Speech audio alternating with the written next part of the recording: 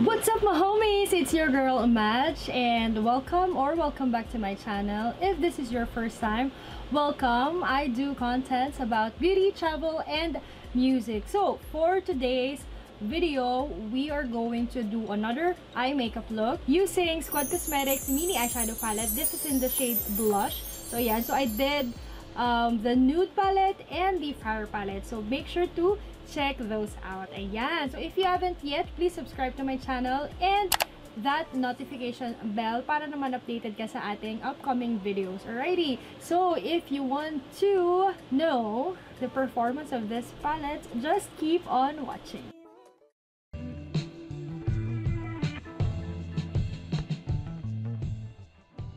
Okay, wala na pa tumpik-tumpik pa. Let's start with applying a concealer on our eyelids since wala naman akong eye primer. I'm gonna use Colourpop, a no filter concealer in the shade Light 16. After putting some concealer, I'd like to set that with powder. Right, so ito yung shades na kanyang palette. This is a 9 pan eyeshadow palette. And this is a blush eyeshadow palette. And as you can see, all of the shades are very light lang. Perfect for everyday. This is 149 pesos. Ayan. Noong 11/11, nag-sale pa siya to 99 pesos. Nakakaloka. So I'm gonna grab this Squad Cosmetics na eyeshadow brush. And then, I'm gonna go in with this light color here. Ayan. Just putting it sa crease. Maybe, isasagad ko siya sa ating brow bone. I like how peachy it is. And then, using a fluffy brush, I'm gonna blend that. Yan, para wala masyadong harsh line. Okay, so basically, doon lang sa may crease. And then, let's move on dito sa next shade here. So, same brush. And then, just below that. Oh, wow. Very peachy lang, diba? Wow. Peachy-peachy lang. Alam ko marami sa inyo gusto to eh.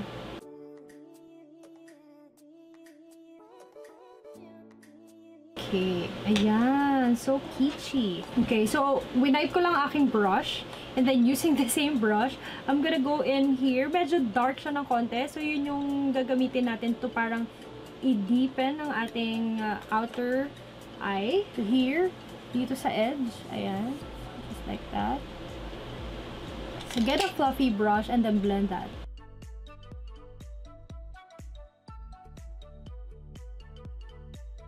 Ayan. So, if matagal ka nang nanonood sa channel ko, you will notice yung technique ko when it comes to eyeshadow.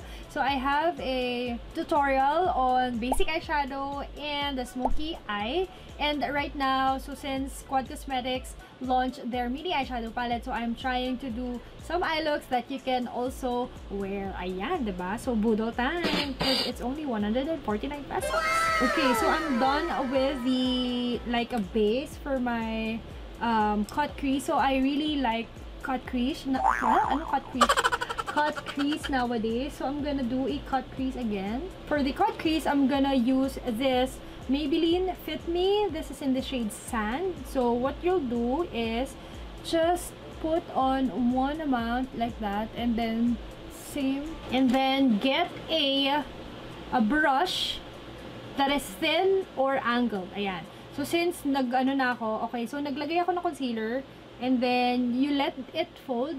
So, makikita nyo kung saan siya mag-e-end. Ayan. But for me, since I have like a chinita eyes, kind of, so, itataas ko pa yan.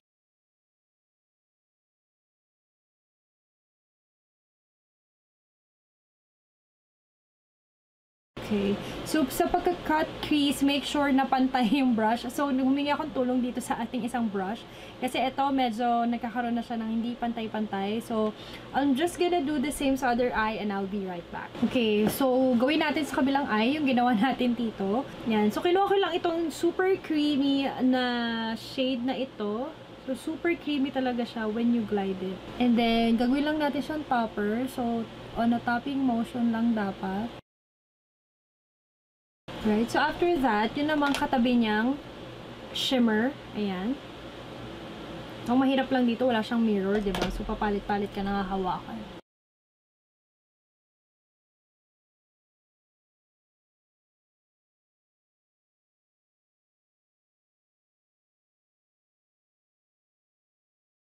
And then, ang gagawin natin dito sa dulo is yung dark shade na kinuha natin kanina.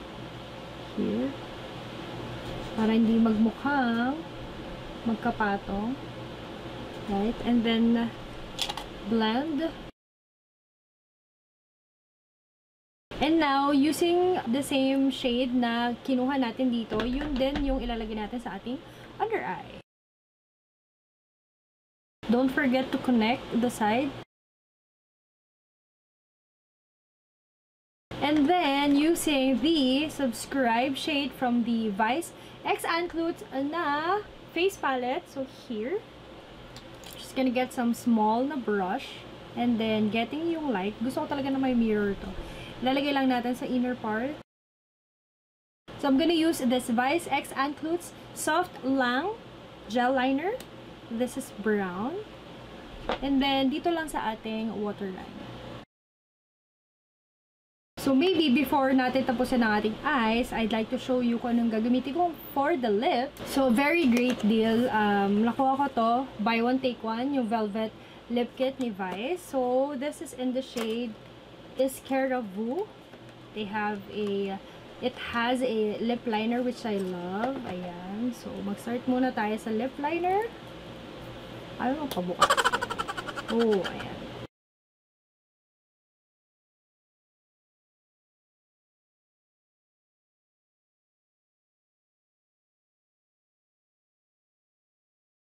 So, basically, the lip liner will act as a guide. Ayan. So, unang-una kasing natatanggal sa lipstick yung gilid. So, it's important na you line your lips first. And then, I usually just, you know, fill in ko na yung buong lips. And now, let's proceed with the Velvet Lipstick. So, I really love the formula of this. That's why I availed yung buy one, take one. Oh, gusto ko yung kinalabasan ng look ko ngayon. Very well coordinated. So now I'm gonna finish my whole look and I'll be right back.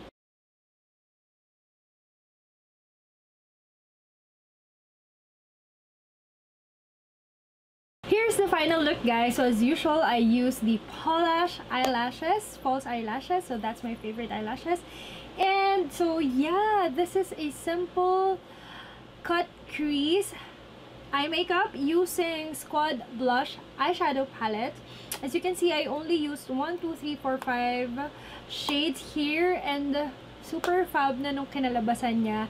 This is very pigmented. Meron siyang shade na very creamy that when you glide your finger or even your brush, mafe-feel mo yung creaminess niya. So let me just show you pala. Sige, let me show you that. So, itong shade na to, when you glide it, ayan, diba? Napaka-smooth. Napaka-smooth niya. So, when you swatch it, yan, diba? Yan. Ganyan siya ka-shimmery. So, yun yung, that's what I am talking about, okay? And then, all of the matte shades, ayan, kahit naman, konting matte shades lang yung try nyo, makikita nyo na yung magiging formula niya.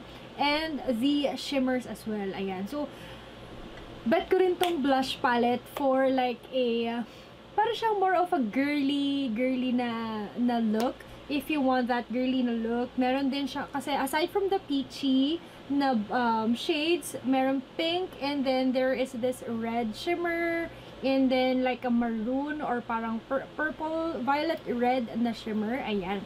So, para naman sa mga dark na look. So, right now, I am feeling this look. Ayan. This is a simple peachy cut crease look. Ayan. Yun na yung itatawag ko dito sa ating video for today. Ayan. So, before we end this, let me just feature the comment of the day. Thank you so much for being active. Ayan, as usual, please just let me know any honest feedback through the comment section below, and I will select the comment of the day para sa next video. Ayan. So please follow me on my social media accounts. My glam Instagram is Majestic Glam. I also have my personal IG, which is Mahj Leoparte. If you like travel photos, I also have Majestic Travels. My Facebook page is Mahj Leoparte, and my Kumu and TikTok account is Mahj VL. So I randomly post it in TikTok, and I randomly make some live videos at Kumu. Ayan. Hopefully you're all safe with the recent typhoon, and I'll see you on my next video. Ciao! Mwah!